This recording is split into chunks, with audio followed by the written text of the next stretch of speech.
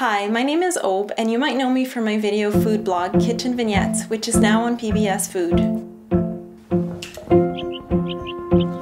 But aside from my cooking videos, for the past several years, I've also been working on a feature-length documentary film about genetically engineered foods, or as they're more commonly known, GMOs. I started making this film after I had just come back from living in Europe for 2 years. And in Europe, foods that contain GMOs have to carry a clear label so that people can make an informed choice at the grocery store. So when I came back to Canada, I couldn't shake this nagging question that if GMOs are labeled in 64 countries around the world, why are they not labeled in Canada and the United States? Well, that seemingly simple question ended up raising a whole bunch more questions about not just the state of our food, but the state of our democracy and the influence that corporations have over our politicians and our food policies. Making this film has been a true labor of love because even though it's about a complex and contentious issue, at its heart it's actually a very personal story, and it's one that begins with my mom. My mom was an amazing gardener and seed saver, and she loved cooking and eating and basically everything to do with food. She would often remind me that food is actually a very political thing and that it's extremely important to know how your food is produced. So this film is really a tribute to my mom and her unwavering belief that we all have a right to know what's in our food. My film is very close to done. I've basically funded it, produced it, shot it, edited it myself. And now I need to hire a post-production team, pay for music license fees, as well as get the final film mastered in a professional studio. So I need your help.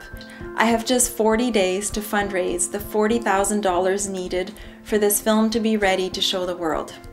Please have a look at my trailer and consider making even just a small contribution because every little bit helps. Thank you so much for your support, and here's to good food and the right to make an informed choice about what we eat. J'ai toujours rêvé d'être dans ce film, mais comme une actrice.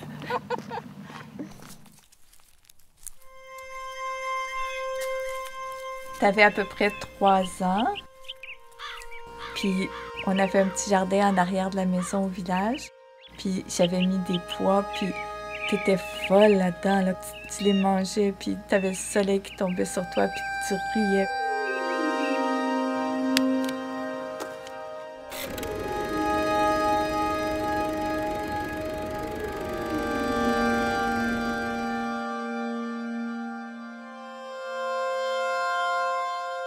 It fascinates everyone, genetic engineering, you know, the idea of controlling evolution, this sort of playing God.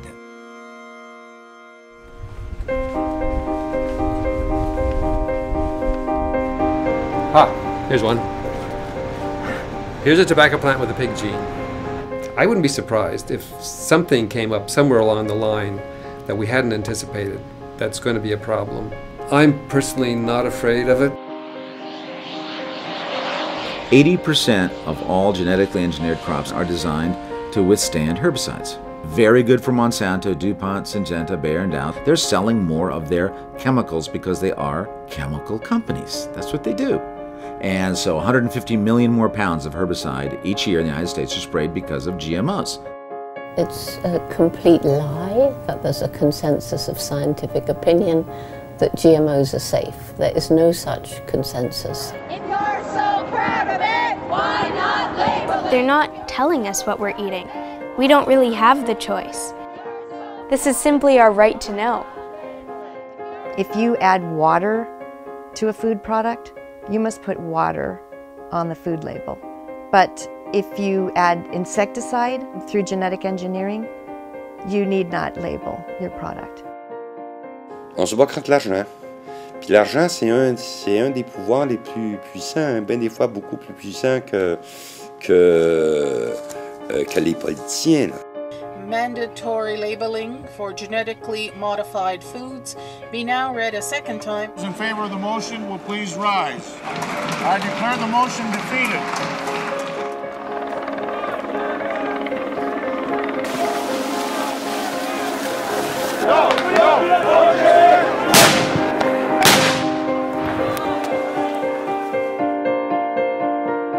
We want genetically engineered foods labeled. I'm thrilled that this is on the ballot because I definitely want to vote to label the food so that I know what I'm eating. We're at 44.8%. Only reason the other side is ahead, so they spent $50 million and they're willing to tell any lie they could. And so money, you follow the money.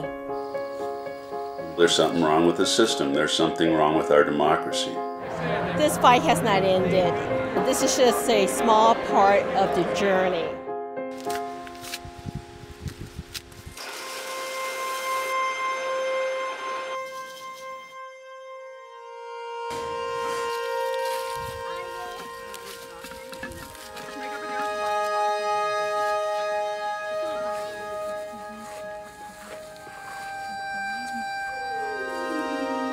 C'est faire un jardin où tu mélanges un peu de fleurs, un peu de légumes, un peu de toutes sortes de choses. Puis c'est juste magique.